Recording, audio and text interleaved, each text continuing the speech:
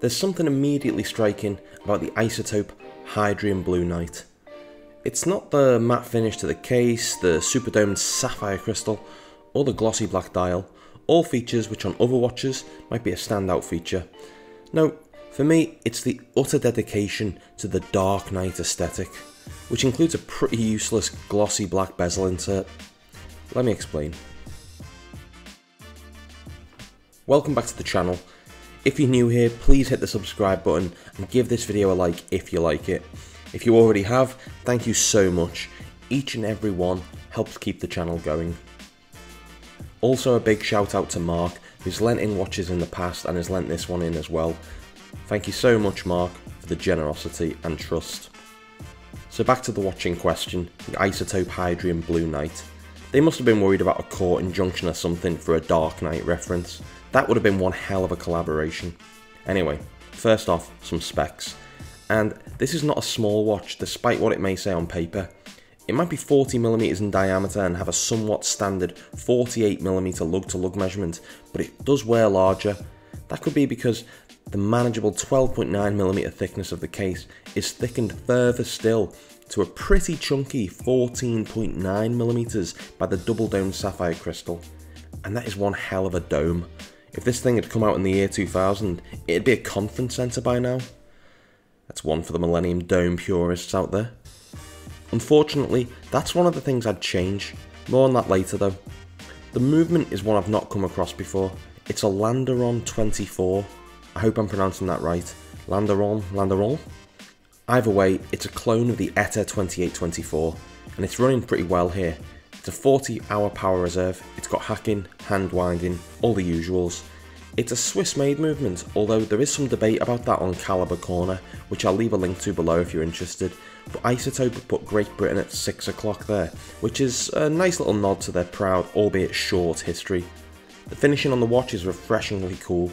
It's sandblasted, which I know other micro brands have done before, but it's still so novel, and it also helpfully hides scratches better than brushed or polished steel does. There's this big submarine man on the case back, plus the spec list, but I can't help thinking that having Batman himself on there would be the ultimate ambassador for this piece. I see a lot of these big submarine men on these dive watches. I'm thinking in particular about Addy's dive watches, and like Addy's dive watches, I think that here it just makes it look a little bit cheap. But anyway, this is essentially a blackout watch. Yes, there is some lume, as you can see here, but really, this is stealth wealth with a capital S and a lowercase w. At £740, it's somewhat decent value, though I would like a bracelet option. But in essence, it's all about having an almost Vanta black negative space on the wrist. I say almost because the blued hands, when they catch the light, shimmer beautifully above that dial and really offset the almost entirely black look. Again, almost entirely black. On the glossy black bezel insert, there is a kind of blue Lume Pip, name, but you can't really see it with the naked eye. On the press pictures, you can see it on their website, for example, but I never really caught it. I didn't even realise it was there, in fact, until I did look on their website. It kind of renders the bezel insert, well, useless. I didn't use it for timing anything, and I might have liked to, because, let's face it, I'm never going to take this thing diving, despite the 300 metres of water resistance. So it just feels a little bit showy, and maybe a bit of a gimmick. What isn't a gimmick is the tropic style strap that it comes on. It's really supple and really comfortable and just really easy to wear. Plus there is some matching hardware here done in sandblasted steel as well, which is signed. A nice touch again. This is a watch that above all just looks cool. It's a piece that you'll want to tell people about and show off. But to me that's kind of all it is. It's a bit of showing off.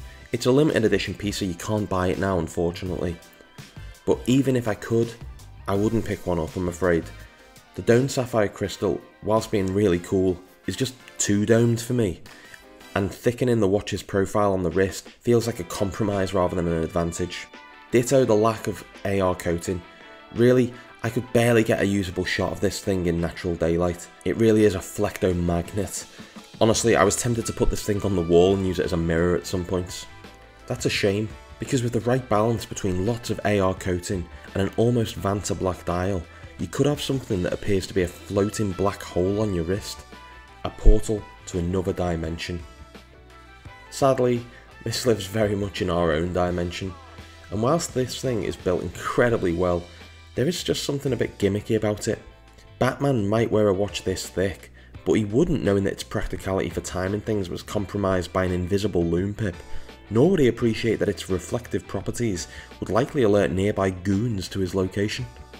It feels like a near miss, and wholly opportunistic marketing, Batman.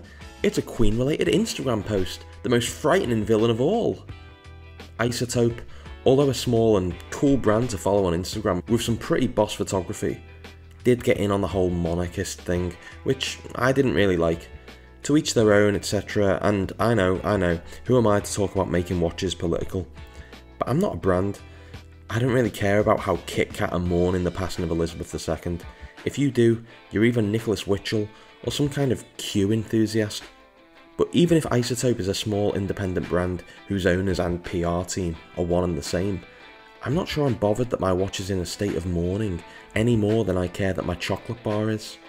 Either way, I now can't disassociate what felt like a gimmicky watch from that gimmicky marketing post. But that's not to say others can't, and more power to them. This is still a solid, well-built watch, but one which just isn't for me, mainly on the basis of practicality. No doubt there will be some that are annoyed by how I feel here, not least the brand, and some of those same people who tell me to keep politics out of my reviews will likely be the same ones telling me to let the royals into them. But it's just not for me, neither the watch nor that Instagram post. But if we all like the same things, the world would be a very boring place, wouldn't it?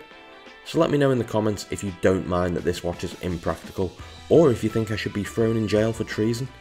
All views are welcome, except the ones I disagree with. Thanks again to Mark for letting me spend some time with this watch. Hit the subscribe button and join the revolution here. Thanks for watching, see you next time.